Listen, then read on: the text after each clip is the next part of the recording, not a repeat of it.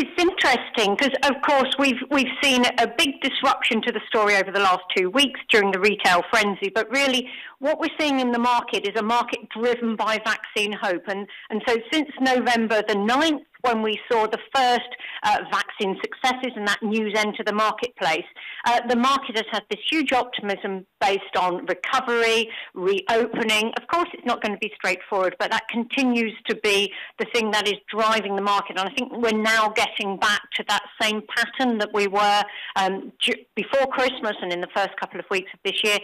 And it's key. So now, within expectations in the market, I think we're probably expecting everything to reopen by summer, and that may not happen. So I think investors need to be nuanced, they need to be selective. Remember, in Europe, we're probably one step ahead. We've identified those mutations. We're seeing that problem with vaccine nationalism, and maybe in the US, they're not quite seeing things in such a nuanced status as we are here in Europe. Rebecca, what we saw last time round as the market was moving aggressively on this recovery theme was that there were fairly large swings in the travel and leisure basket. This week it feels as though investors might be just dipping the toe in the water, but we're not seeing monumental moves by any means. What's it going to take from the sector, or what's it going to take from governments and advisors for us to see any real appetite for investors for that sector again?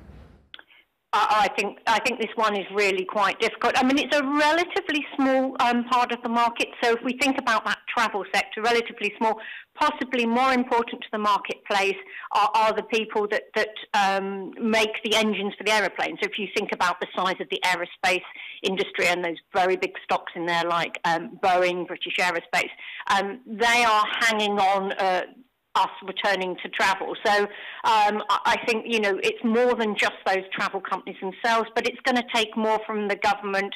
It's going to take in the US as they are receiving personal checks, which will obviously boost consumer confidence and spending, but we're nowhere near that yet within Europe. Rebecca, can I ask you about Shell and some of these oil majors this morning? We know there's a huge amount of pain here. Shell this morning reporting an 87% fall in fourth quarter profits. But they also at the same time said they want to increase the dividend payout 4% in the first quarter. And we know that there are a lot of investors who are yield hungry and yield starved at this point. But the overlay is concern about stranded assets and, of course, the direction of renewable energy. Is a company like Shell attractive given the dividend commitment, or are these companies becoming increasingly uninvestable given what governments are saying about oil and gas? Oh, that's a difficult question. So there is momentum behind these large energy stocks at the moment. So if you think about what's performed and where the flows have been since we've had that vaccine announcement, then it really has been in energy.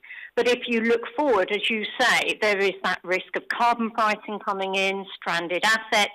We're going to focus on this much, much more as the year goes on when we got to COP26 and we hear more about Biden's plans. So there's a lot of news flow going to hit this sector. When it comes to dividends, yes, you're right.